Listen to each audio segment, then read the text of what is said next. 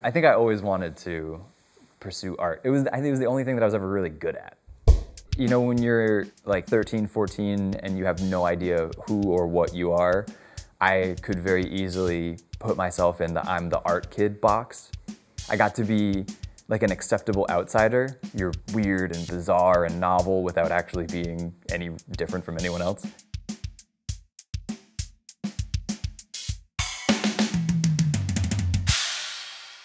If you want to make two things that are exactly the same, it starts with weighing.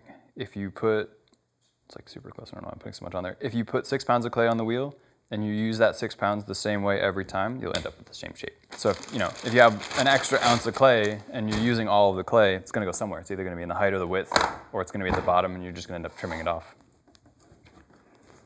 So this helps with the serving bowls because they're big and flared. If I make the foot the same size every time and I expand it to the same width every time, it'll be the same height. It was funny, when I first started making these, I would use 6 pounds and they would be 10 or 11 inches across. And then as I got better at throwing, they started growing and I had to adjust the listings. So now they're between 13 and 14 inches when they're fired. But these ones they're supposed to, this is the shape that was giving me trouble before. They're supposed to have this ridge in them on the inside. I feel like it just makes it feel sturdier when you hold it, like this rim is just really delicate. So we're gonna go for this one. Give it a shot. You might see a rare failure, the humanizing moment. I wanted to take more art classes my senior year of high school, and the only one that fit my schedule was the Intro to Ceramics class. So I spent all of my free time in that class. It always existed as like a hobby in my mind, because at that point I was very certain that I was going to become a comic book illustrator for Marvel. That was the goal. And then I went to school for illustration, and like a semester into that program realized that I'm bad at it. I thought I was really good at it, and then I went to school and saw where everyone else was and who I was going to be competing with these like masterpieces that these 19-year-olds were pumping out.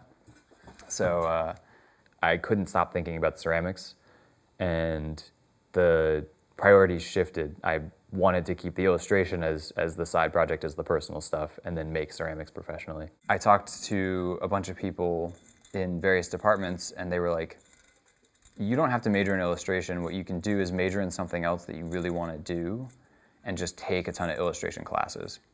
And I like to, draw to relax.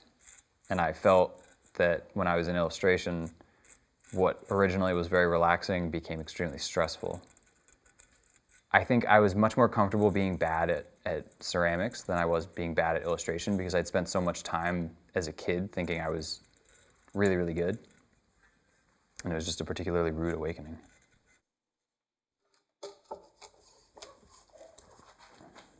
The biggest part of making these bowls is like how they start. It's setting the like platform for them to grow from.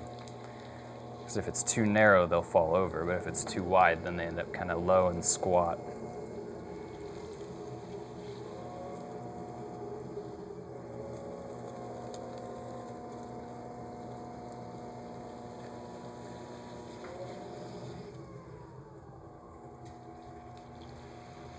The biggest struggle in throwing is keeping everything centered so that you can work just on one spot and affect it evenly. And you want that clay to be able to glide underneath your hands. You don't want it to drag, because if it drags, then it's going to get pulled out of center. You want to be careful how fast you turn the wheel, because if it gets too quick, it's going to pull the bowl apart. But if it's too slow, then you have to move your hands equally as slow to keep everything, kind of centered and uniform. All right, so now we're getting into the shaping. And this is where it gets really delicate, because clay just wants to fall over. Everything wants to be flat. But this is when the wood knife comes in handy. So we're gonna prop this wood knife up underneath. First we scoop some of this unnecessary clay out of there. And then we're gonna get the round side right in that bend and like really gently lower this bowl onto that wood knife. You can see how it's starting to wobble? It's because it's off center. All right, so there's like a moment when I'm making these where I know if it's gonna work or not. I can already get a sense that this one's, yeah, it's right here. You can see this like little shoulder that's coming up. I can save it, but I won't like it. Just watch the rim. See how it's got that? Yeah. Can't do it. Drives me crazy. Wedge it up and try again.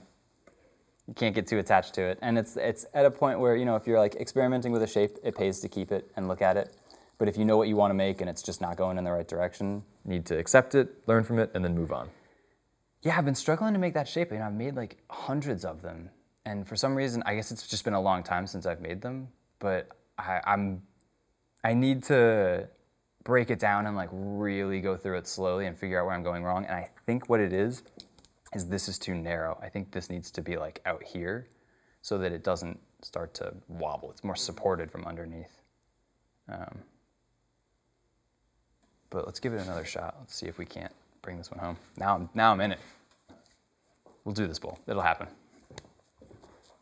I wish that I could consult some like pottery god and pray for like divine wisdom in what to do and like to know that I'm on the right track, because everyone does it differently, and a system that works really well for someone won't work for someone else, just dependent on the way that the work is made.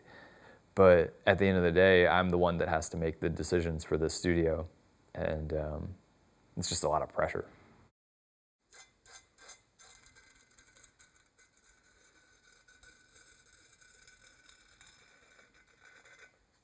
This is my favorite part, doing the tails.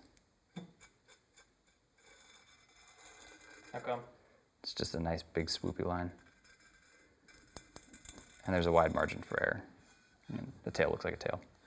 The human astronauts I never draw in advance because I've been doing these little guys. There's been a human astronaut on just about every piece that I've made for as long as I've been doing this.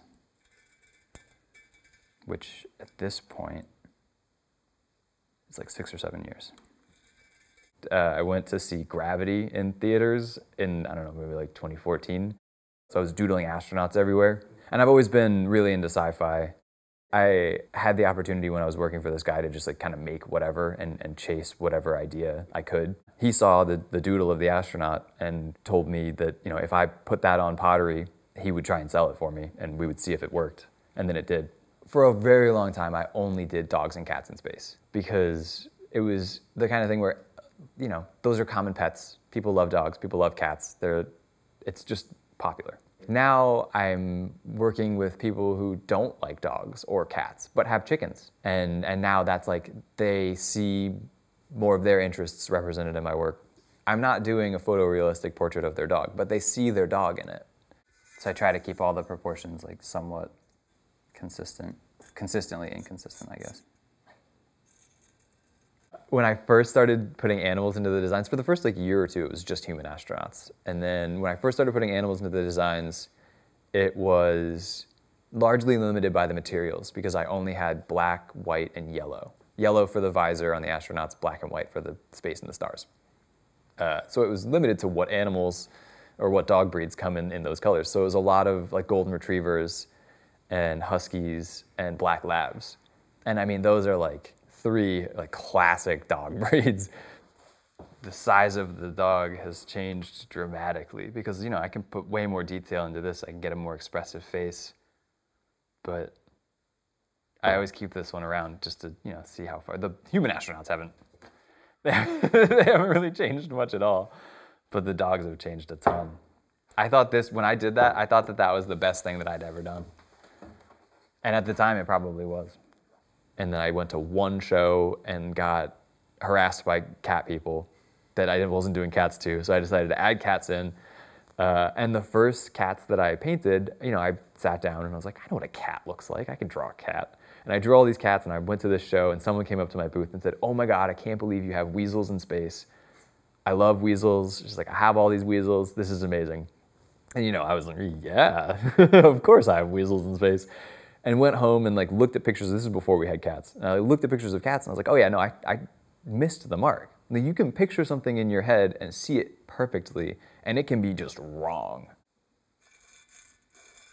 This is also a fun part because the stakes are low.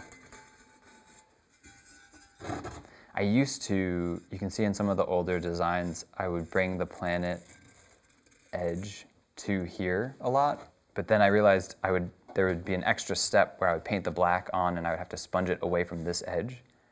And then I'd have to take the brush and go like this and get it just on that spot. And if it went a little bit over, then I would have to wipe it all down and start over. So just having the planet go all the way around the bottom, like cut out a whole step, saves a bunch of time. I want to time myself to see exactly how much time it's saving, but I think that'll just stress me out for how much time I was wasting beforehand. Like, sometimes you look back at an old process and you're like, what was I thinking? More often than not, just that I wasn't. But it'll be nice, if I come in on a Saturday, I can come in and like work on a few pieces and just really pay attention to what I'm doing in a way that I don't get to during the week. I think the thing that I worry the most about is that I've invested a lot of time and effort in building a system that is categorically inefficient, and that I need to completely dismantle it and put it back together if it's going to be better. Like, I can't build on what I have. I need to tear it down and start over. And there are parts of my process where that is abundantly clear. There are things that I just need to completely dismantle and rebuild, and I know how to do it, and I know what I need to do, but it's going to be such an upheaval that I just can't find the right opportunity to do that. So then we get to come back and wipe the glaze off of the foot. So I carve like a little undercut here and a little ledge there, so we can just like press the sponge on and turn, and it comes off in a nice clean line.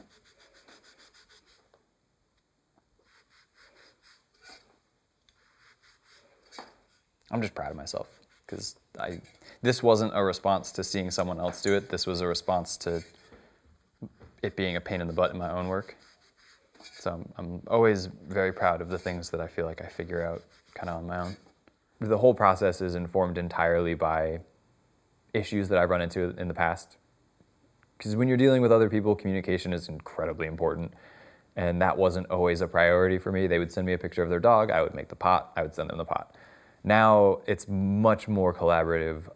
They'll send photos of the dog. If those photos don't work for what I need, I am comfortable now saying like, I need more. You need to send me more. Before I would just try and make do, and that never works. So this is the point where I would send photos of this design to customers and ask, what do you like about it? What don't you like about it? Is there anything you need to change? And that all came about because I made this cup and never sent any photos of it to the customer until it was done. And then I sent a photo. Oh man, I totally missed the mark on that. I sent a photo of it, when it was done, and the person was like, I love it, but my dog is missing their right ear. And in the drawing, the dog had both ears. And she was like, is there any way you can like edit an ear out? And I was like, no, but I will remake it. So now I send photos at this stage to make sure that the dogs all have the appropriate numbers of ears. And with teapots, they're unique. Generally speaking, I'll paint the black outside next. But with teapots, because glazing the inside is more difficult because it's got the spout and the like mouth, I'll do that now. So that if stuff dribbles on it, I can just wipe it away and I'm not really losing anything. So we'll take one of these guys, stir it up,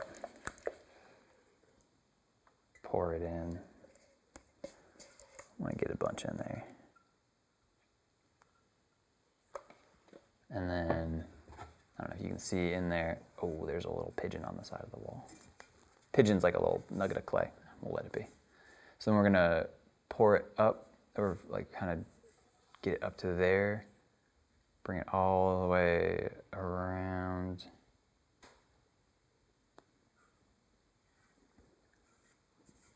And we're gonna come back the other side, kind of approaching the spout. So we keep our thumb on the spout so that we don't pour a bunch of glaze all over the table. But we want to glaze the whole inside of the spout.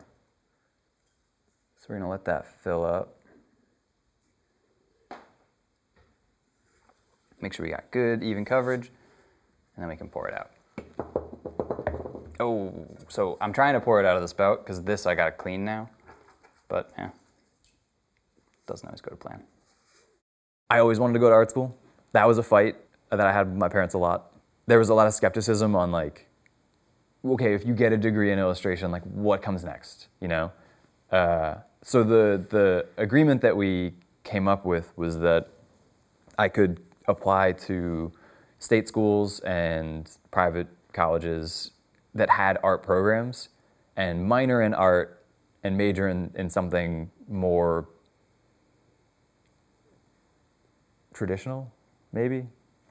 And I could apply to one art school. That was the rule, was that I could apply to one art school that was kind of the reach.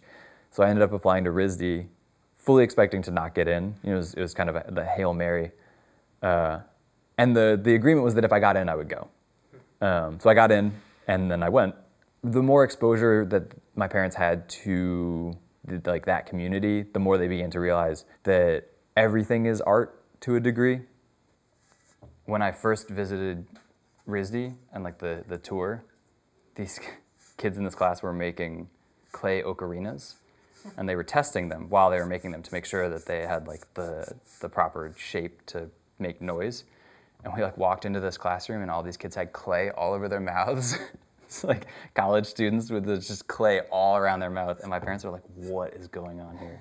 But now I totally get that, because so now there's a bunch of glaze in here. And if we let it, it might pool and clog the inside, so we gotta blow it back out.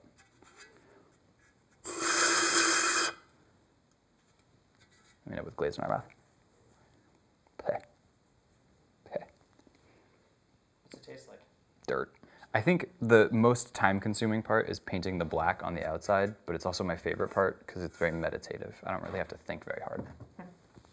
Which, I don't know, that's kind of a through line in a lot. I want to, you know, zone out.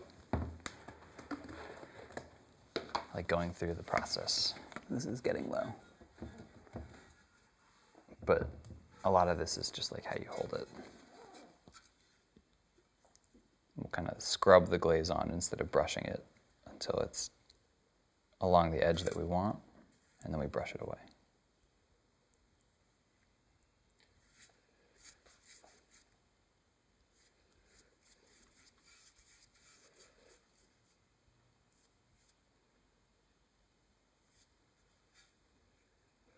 I'm also very impatient, and the thing that I love about glazing pots is that it dries so quickly that you can like, you don't have to be very careful about what you've just painted.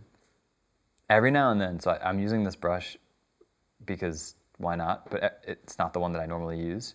And I have all these brushes. I hate this brush. I don't know why I keep it. I never use it. It's always this one and that one. These two, I just like, and that's the white brush, you know? You're talking about if I have like things that, you know, like special objects. This is the white brush, and if I lose this brush or when the bristles like finally fall out of it, I don't know what I'm gonna do. I don't know where it came from.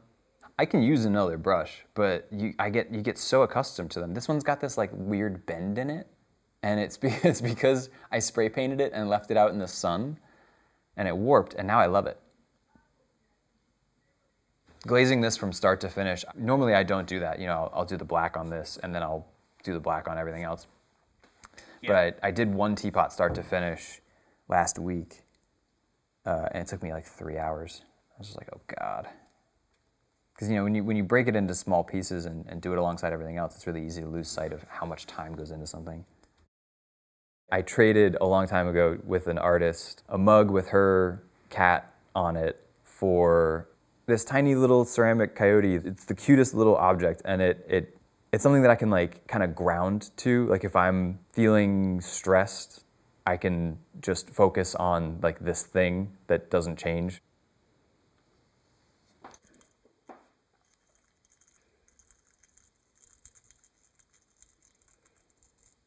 An unintended side effect of using these is that this muscle now is like really strong from just holding that position all day.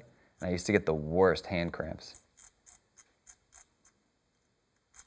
Because you have to keep a little bit of pressure on it to keep it flowing, but too much and it'll like kind of explode. But this is probably the second most time-consuming part, behind painting in the black backgrounds. So like that, yeah, that kind of thing, it's not the end of the world. I'll just let it dry. This is like very empty. I think that's why that's happening. I'll just let it dry and scrape it with a dental tool. That's like the two things that you will see in pretty much every pottery studio is something from a kitchen store and something that looks like it could be a dental tool. So like we'll take this guy. I'm pretty sure that this is from a dentist's office, and we can just like scoop that right there.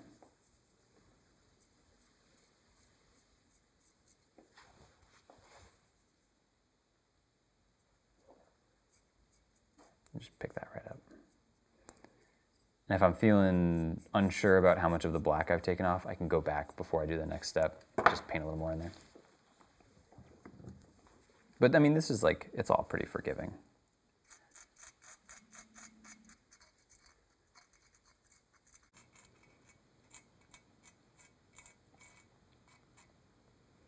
The very last step is to just do all the stars. I used to consider like a cluster here and then space it out a little bit. And then I was very intentional about where I placed them. But now I just kind of feel my way through it. It was good to do at the time because it helped the design. Otherwise, you know, if all the stars are evenly spaced, they feel kind of static. And like bunch them back up. The thing that would always happen was I would get really focused right around the figures that I was drawing. So there would always be a big cluster of stars like right on top of the dog. And then it would spread out when it got further away.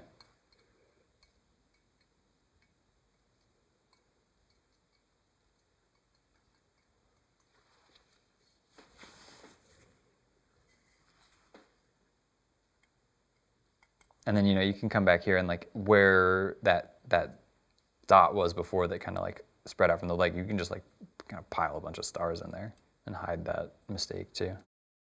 If something goes wrong, you're like, all right, well now I need to figure out like when I'm gonna fix that. But with these, I've been doing this, I've been making this design for so long that all of the mistakes that I have, I think all of the mistakes that I can make, I have made, or at least the big ones.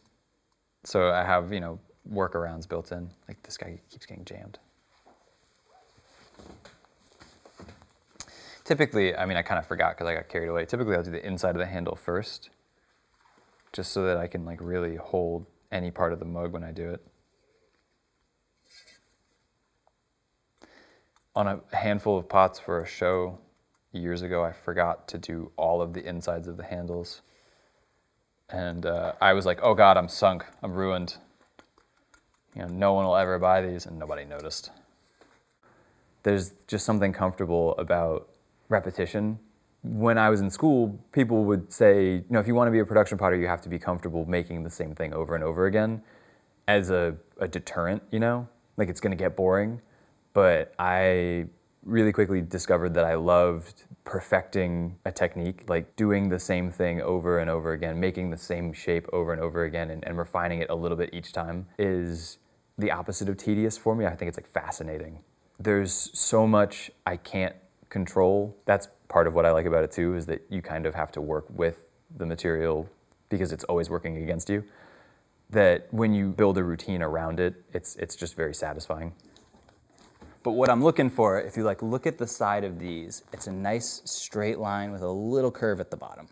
And what I saw in the bowl that was on the wheel was it was starting to curve up high because it was slumping.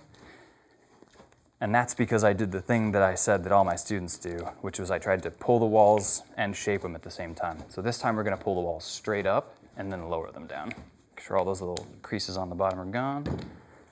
And then round it, back to the wheel. There's like a million words for it, and everyone has their own favorite. I like Potter, you know. People, like, they know what pottery is. They've seen Ghost. They have a very romanticized image of what it is in their mind.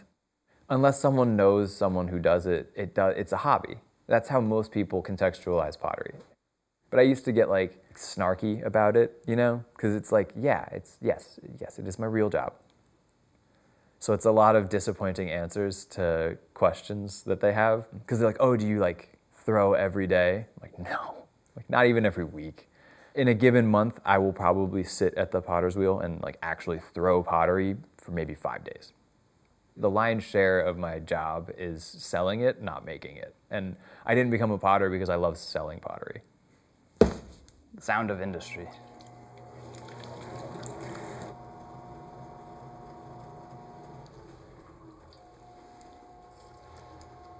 All right, so we're gonna go straight up and then lower the walls into position.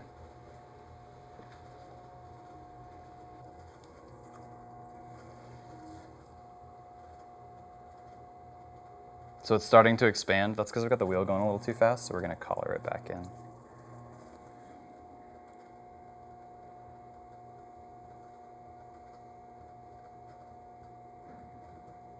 Keep those walls moving up. To slow that wheel down. But that means that the pull has to slow down too.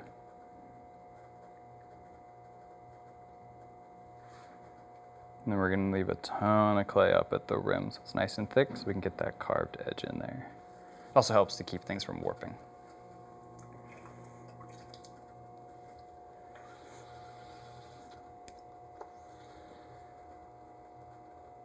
So I'm gonna do one last pull just to make sure there's no thick spots.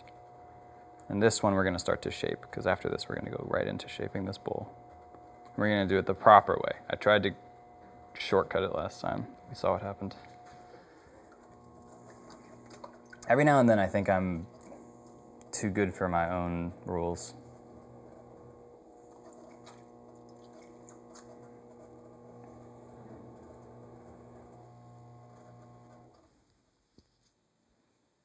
Okay, so instead of trying to shape it with that wood knife, we're gonna use the rib this time. We're gonna shape it from the inside.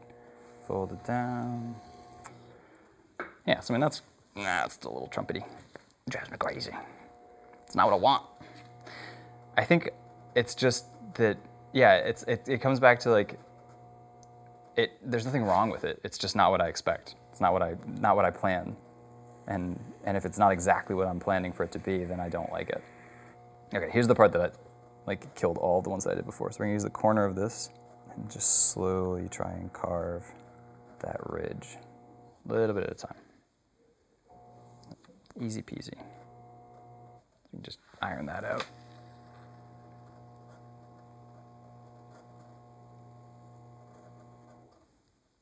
Now we're just fussing.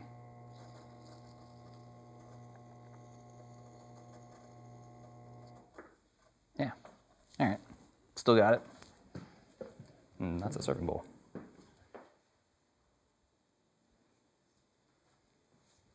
I think a lot of people put a lot of pressure on themselves to hit a home run every time they're at bat, and it's impossible to do that in ceramics. You can do everything right and something might not come out the way you want it to for an infinite number of reasons. So a lot of it is accepting that you don't have complete control over this material.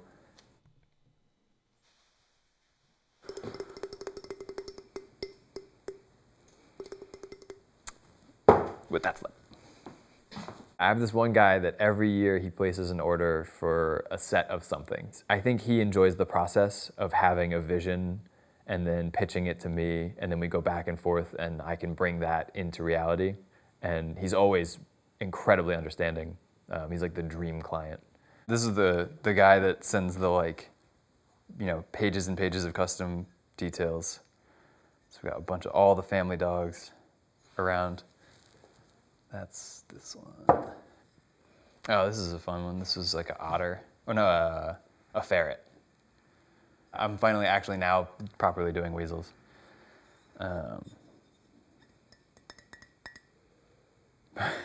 don't remember which one this is. We're just gonna put them over here and we'll sort it out later.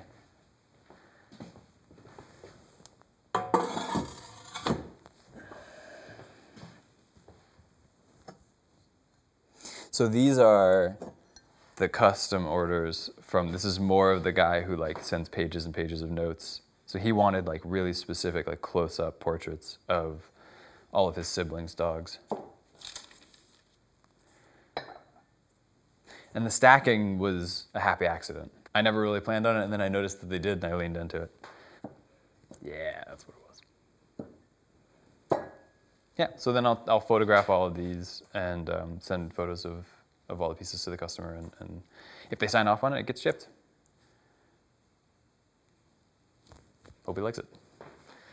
But yeah, that's the whole, that's start to finish. I think this lizard's my favorite from this batch. Just the little Yeah. the tail.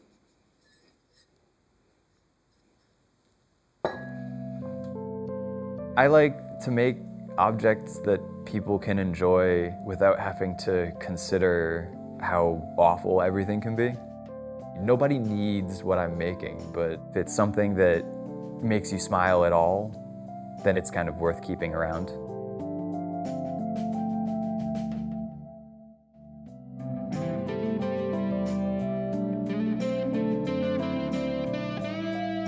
I've met some chickens that I've liked. A friend of mine raised chickens in Maine. They're cute. They're like little dinosaurs.